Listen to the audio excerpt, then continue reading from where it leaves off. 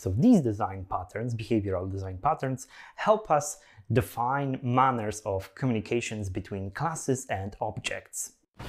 So as you can see, that's a lot of classes and objects, but don't worry, we'll get through them in no time.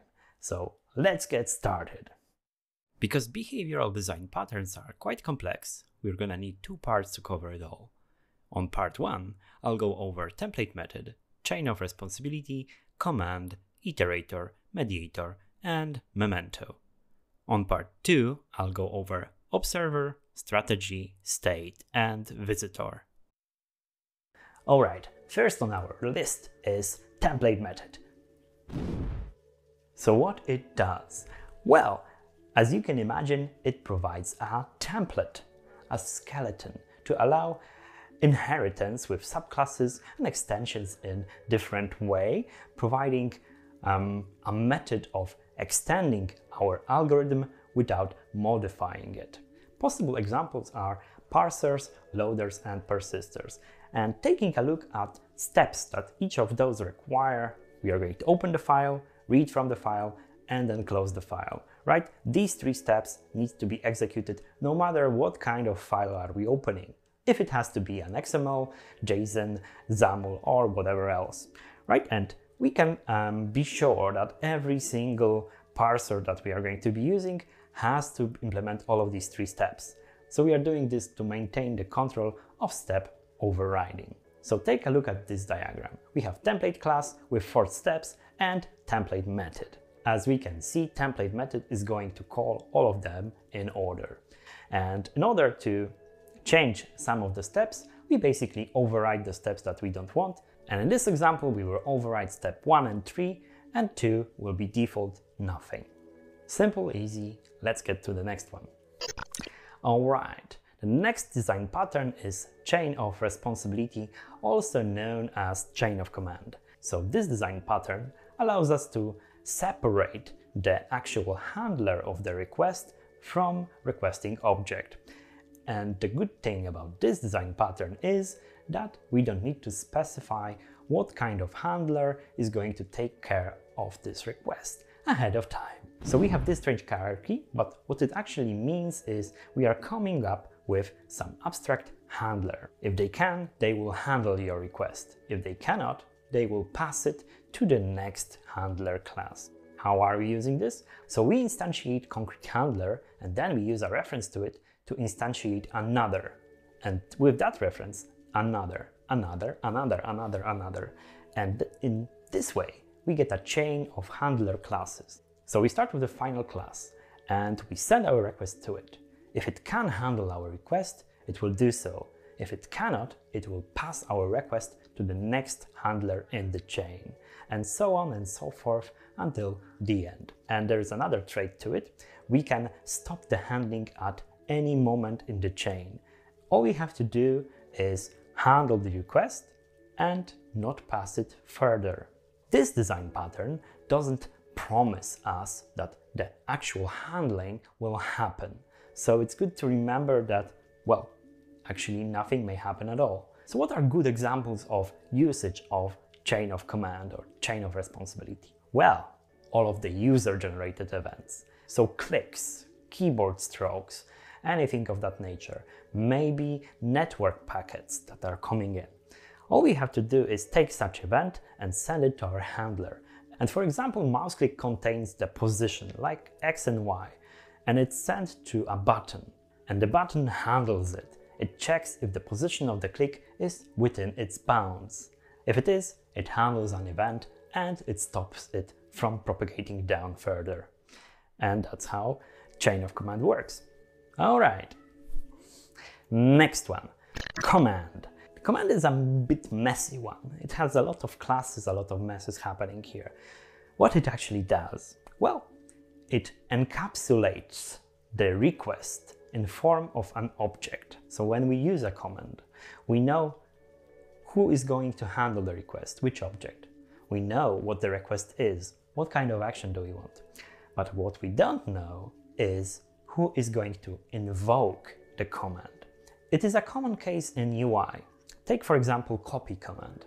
It may come from different sources in UI. You may press an icon in toolbar or open an option in menu, but what you also can do is press a keyboard shortcut. All of those can actually execute a copy command, right? But the thing is, we don't want to store the code of this command in every single of these items, right? We want to store it somewhere separate, so it's unique, it's not repeated in the code, it's dry, and then we want to use it in like nice and elegant way. So in order to build a command, we need a reference to our receiver. We take that reference and we pass it to a constructor of concrete command.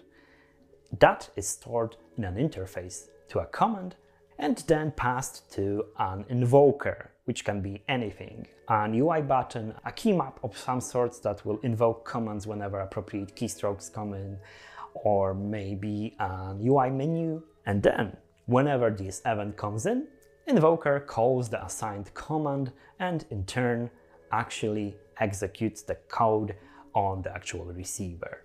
Plain and simple. The only thing is that all of these explanations online are always so messy and tangled and convoluted. No, command is simple. All you have to do is create a container for your action that knows the actual receiver of your action. And you pass that to an invoker. Simple, easy. Next one. Right, so the next design pattern is Iterator. So Iterator is used for one single thing. Iteration. It's kind of obvious, but at the same time, the principle of Iterator isn't that easy. Well, what it has to do is provide unified, abstract way of going through elements in the collections that we have. So we can use it on a map, on a list, or perhaps on our own container. For example, a composite that we were using back in the previous video. So what is the Iterator about? Well, it consists of two interfaces that get concrete implementations. One interface is a container and the other one is the iterator. So iterator has to provide means of navigation through our collection. Get current, which returns the element at current position. Next element will move the pointer of our collection to the next element in it. Simple. Other method that we could add is, for example, isLast. That will tell us if this is the last element in this collection, right? And our concrete iterator has to, well, implement all of these methods, right? Now we need a means to actually get an iterator to this collection, right? So we need a container. Container interface promises only one method, getIterator. And whenever we have a concrete collection, concrete type like list or map, they should have some method that will give us the iterator to it. So all that can be used with simple call from the client. Map get iterator. Next element, get current. And that will give us third element on whatever type that we are using. It's good to know that we can create our own iterators and provide them to native libraries in the system. For example, it's quite easy to provide such iterators in C++. Look it up, it's really fun. Alright, let's look at Mediator, also known as intermediary or controller. So oftentimes we have this scenario when we have action-reaction behavior between components. For example, textbox. Textbox on a form that has to notify other components that its state has been changed. For example, it has been clicked or it has new value. So in order to inform all of the possibly interested components, it would have to store a reference to every single component on the form. And whenever we add new component on the form, you would have to update all of the text boxes and all of the other possible components that may be there. So we would have this convoluted network of connections and references to different things that everybody has to know about everybody. Not really a great scenario. So what we are actually doing then? We are coming up with Mediator. So Mediator is an object that encapsulates relations between two objects to make them independent of each other. So how is Mediator actually built? Well, we have this Mediator interface and it will be used by all of the objects that want to notify everybody in the system. So we are inheriting from the mediator interface and providing a reference to the interested cooperating component. And whenever notifying component changes, all it has to do is know about the mediator. It doesn't have to know about everybody. It only sends this particular notification to a concrete mediator that is responsible for handling this particular type of notification.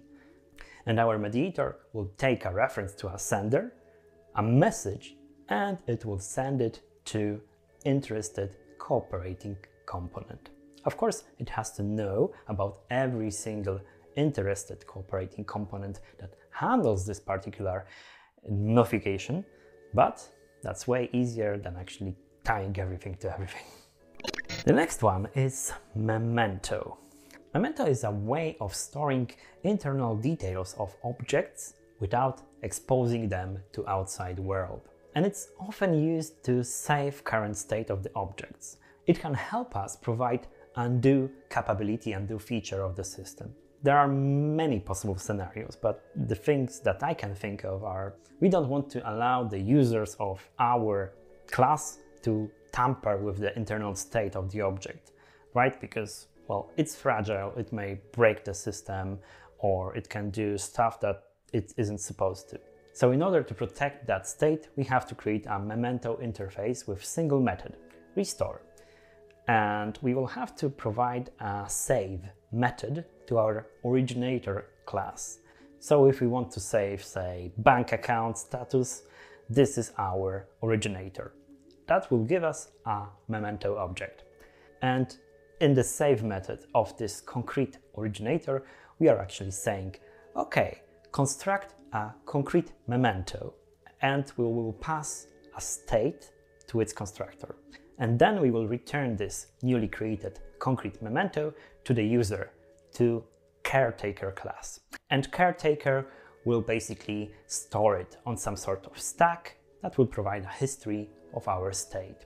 And whenever we want to use the undo feature, what we basically do is we take one element from the stack, we take our concrete Memento, and we call restore method on it. Now, because we also stored a reference to originator, we can easily call setState method on it.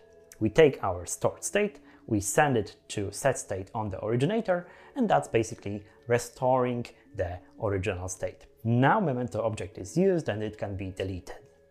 And that is it for this part of behavioral design patterns. I hope that you enjoyed, I hope that you learned something, and if you want to know more, want to see the second part, be sure to subscribe so you won't miss it next week. And in the meantime, be sure to share, like, and comment on this video. Thanks again for watching, and I'll see you in the next one. Cheers!